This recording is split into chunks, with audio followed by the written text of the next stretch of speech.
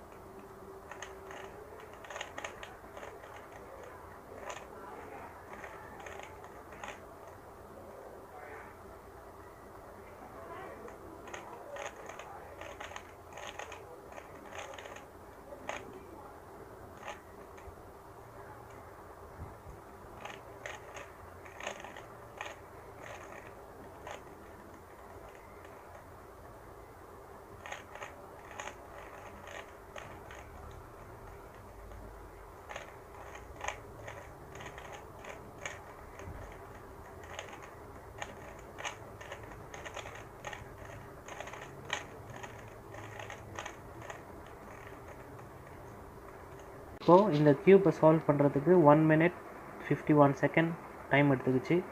சில பேர் 1 minuteலேயே சால்வ் பண்ணிடுவாங்க, 30 செகண்ட்லேயே சால்வ் பண்ணுறவங்க, 10 செகண்டில் சால்வ் பண்ணுறவங்களாம் இருக்காங்க. ஆனால் அவங்க யூஸ் பண்ணுற ஃபார்முலா வேறு, இங்கே நான் கொடுத்துருக்க ஃபார்முலா வேறு. இப்போது இந்த ஃபார்முலாவை நம்ம கரெக்டாக ஸ்டெப் பை ஸ்டெப்பாக பார்ப்போம். அதுக்கு முன்னாடி நான் மறுபடியும் இந்த கியூப்பை கலைச்சிட்றேன்.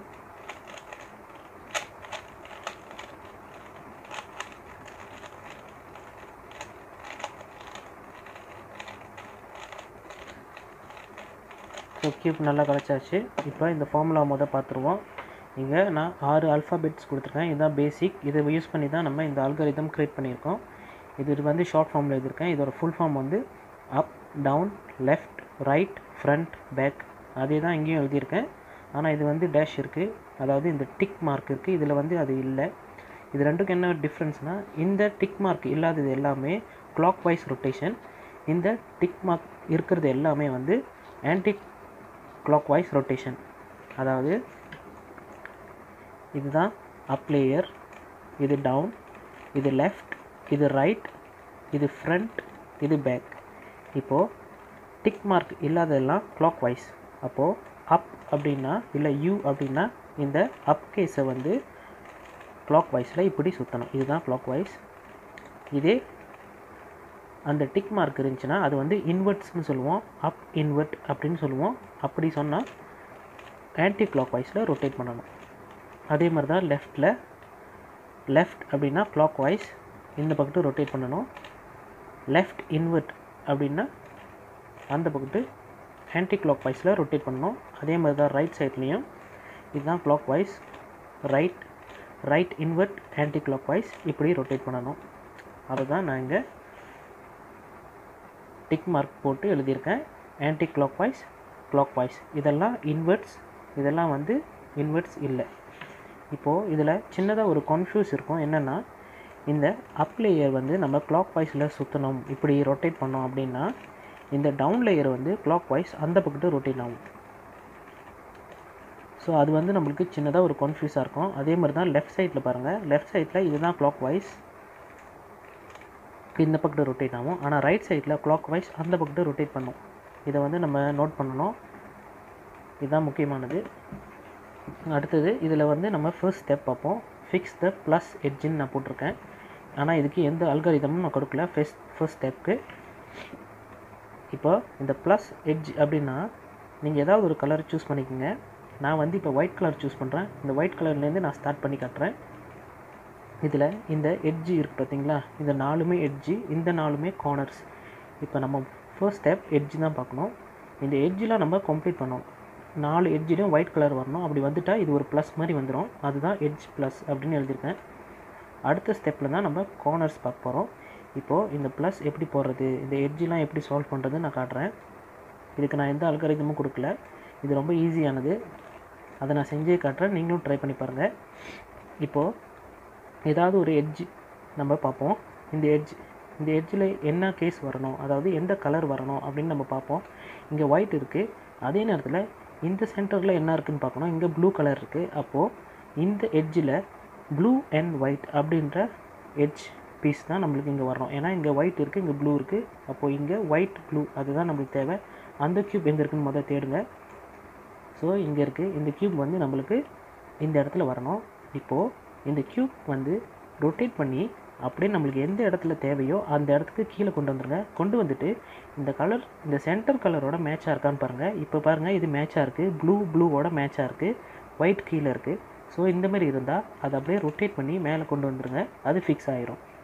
ஸோ இந்த மாதிரி ஃபிக்ஸ் பண்ணிவிட்டு அடுத்த எட்ஜ் நம்ம பார்ப்போம். இந்த எட்ஜில் நம்மளுக்கு தேவை என்னென்னா பிங்க் அண்ட் ஒயிட். ஏன்னா அந்த சென்டரில் பிங்க் இருக்குது, இங்கே ஒயிட் இருக்குது. அப்போ பிங்க் ஒயிட் அந்த க்யூப் தான் நம்மளுக்கு இந்த இடத்துல தேவை.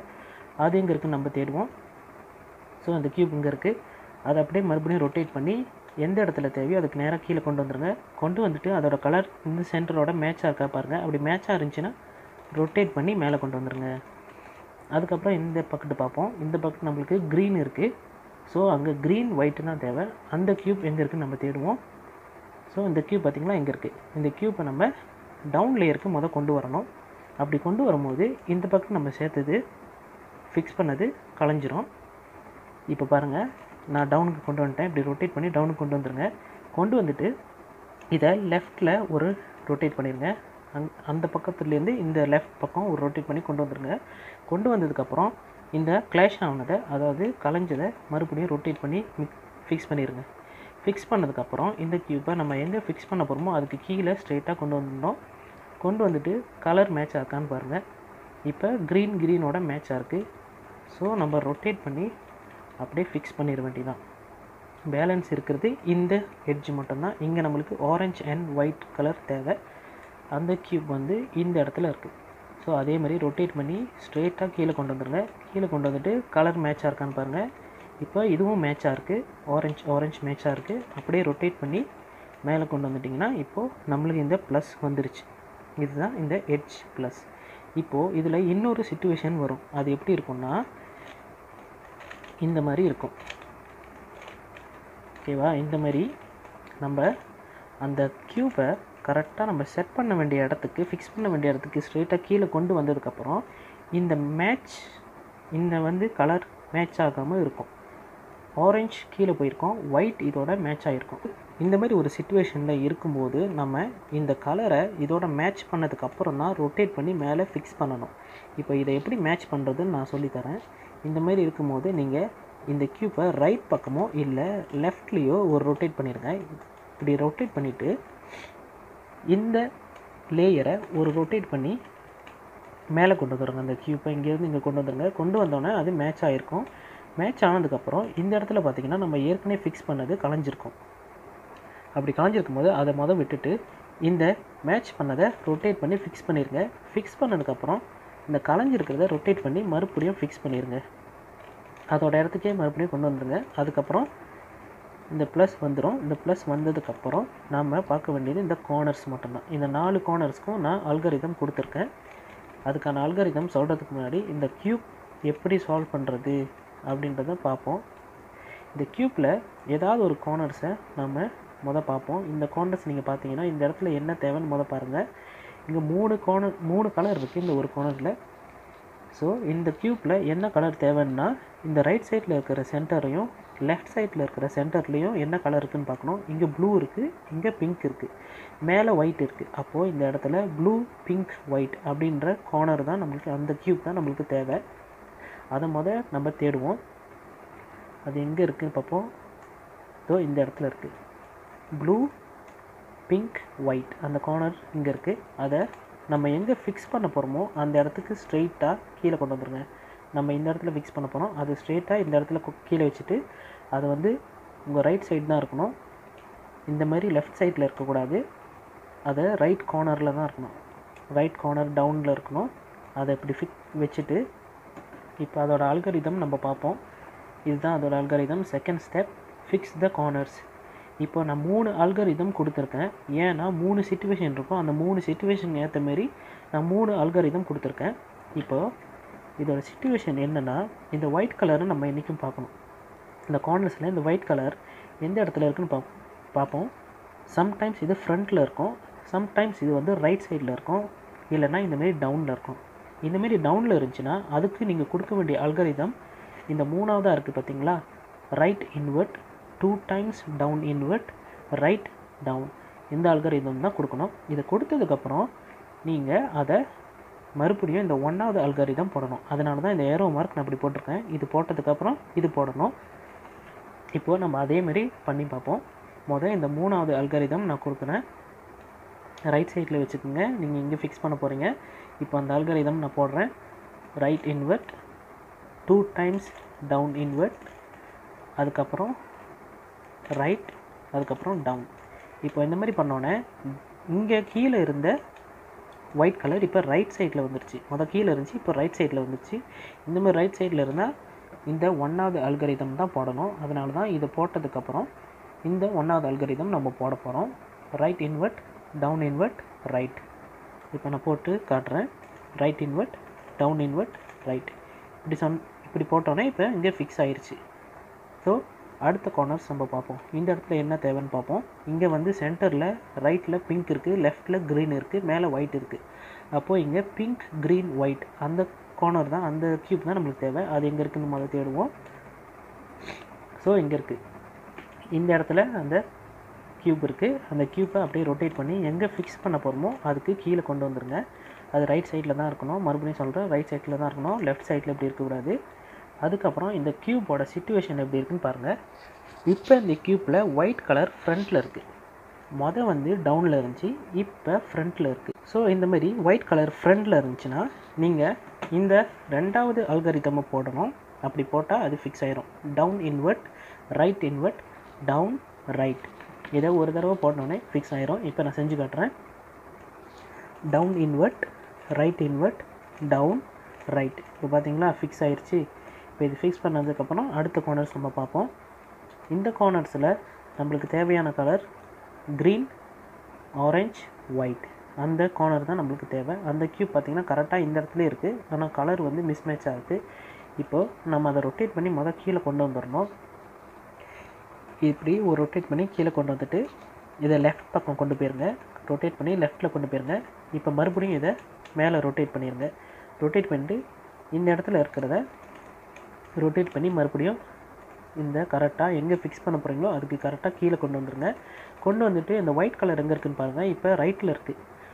டவுனில் இருந்துச்சு, அதுக்கப்புறம் ஃப்ரண்ட்டில் இருந்துச்சு, இப்போ ரைட் சைடில் இருக்குது. ரைட் சைடில் இருந்தால் நான் முதலே சொல்லியிருந்தேன், இந்த ஃபர்ஸ்ட் ஆல்காரிதம் தான் போடணும். Right invert, down invert, right. இதை ஒரு தடவை போட்டோன்னே அது அங்கே ஃபிக்ஸ் ஆகிரும். இப்போ நான் செஞ்சு காட்டுறேன். Right invert, down invert, right. So பார்த்திங்கன்னா ஃபிக்ஸ் ஆகிடுச்சு. இப்போது நம்மளுக்கு இந்த 4 கார்னர்ஸும் ஃபிக்ஸ் பண்ணி இந்த ஃபர்ஸ்ட் லேயரை நம்ம கம்ப்ளீட் பண்ணிட்டோம். இதை கம்ப்ளீட் பண்ணதுக்கப்புறம் நாம் இந்த க்யூபை அப்படியே கவுத்துடணும். அதாவது ஒயிட் கலர் பாட்டமில் இருக்கும், இப்போ எல்லோ கலர் தான் டாப்பில் இருக்கும். அடுத்து நம்ம பார்க்க போகிறது இந்த மிடில் லேயர் தான். இந்த மிடில் லேயரை எப்படி ஃபிக்ஸ் பண்ணுறது அப்படின்றத நான் உங்களுக்கு நெக்ஸ்ட் வீடியோவில் சொல்லித்தரேன். இந்த வீடியோவில் ஏதாவது மிஸ்டேக் இருந்தால் ஐ எம் சாரி. இந்த வீடியோ உங்களுக்கு பிடிச்சிருந்துச்சுன்னா லைக் பண்ணுங்கள், ஷேர் பண்ணுங்கள். உங்களுக்கு ஏதாவது டவுட் இருந்துச்சுன்னா கீழே கமெண்ட் செக்ஷனில் கமெண்ட் பண்ணுங்கள். இந்த சேனலை சப்ஸ்கிரைப் பண்ண மறந்துடாதீங்க. பக்கத்தில் இருக்கிற பெல் ஐக்கனை கிளிக் பண்ண மறந்துடாதீங்க. அடுத்த வீடியோவில் நம்ம சந்திக்கலாம். தேங்க்ஸ் ஃபார் வாட்சிங். See you again.